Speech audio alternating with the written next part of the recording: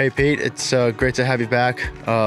You've been an inspiration to all of us. You know, your dedication and your fight has really shown to all of us that we could go through anything and fight through everything. It's just great to have him back. Like it means so much to me, and I know a lot of the returners and everyone else that's new to the team to finally get to meet such a empowering coach. Tonight, the name on the back of the jersey is more important than the name on the front for us. Pete's had our back for the last couple of summers, and now tonight it's time for us to show that we all have his back. Fans, players, umpires, fellow coaches, and everyone. So keep digging, Pete. It means the world to have Pete back for us. You know, he's battling through a lot of stuff right now.